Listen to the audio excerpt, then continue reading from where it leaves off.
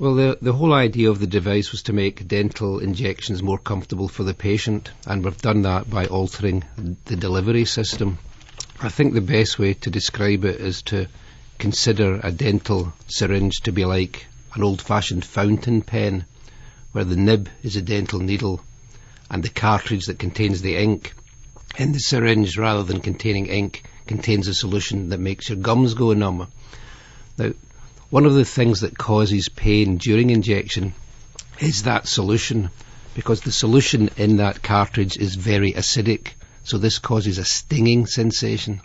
Isn't it just the needle going in that causes the stinging sensation? Most people would think that, but the needle causes very little of the pain, and indeed you can disguise that pain by applying surface anaesthetics. Sometimes the dentist rubs some cream on your gum. That disguises the needle penetration, but it doesn't do anything for any subsequent discomfort caused by the solution entering the tissues. Okay, so that's the problem. Briefly take us through then what you've done to solve the... Right. What we have done is, the reason the solution is acidic is purely and simply for storage reasons. It has to be stored as an acid, otherwise some of the components lose their activity.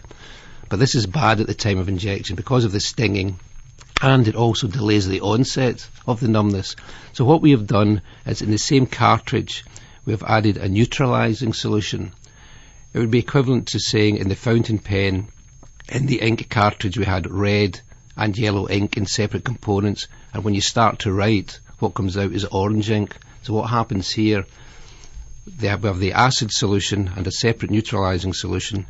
When the dentist starts to inject, and that first injection is outside the mouth to check that the system's working, as soon as he activates the syringe, the two solutions mix. You've got a neutral fluid, so the stuff that's injected is neutral, it's not painful, and it works quicker. So what you've done is you've neutralised the acid of the anaesthetic, but that doesn't... Is that... Had no one thought of that before? Oh yes, that concept isn't new. I mean, there are methods of doing it. What is novel about our idea, it's a one-piece system that fits current materials. Everything else is two pieces. It's quite complex. This is an unfussy way of doing it.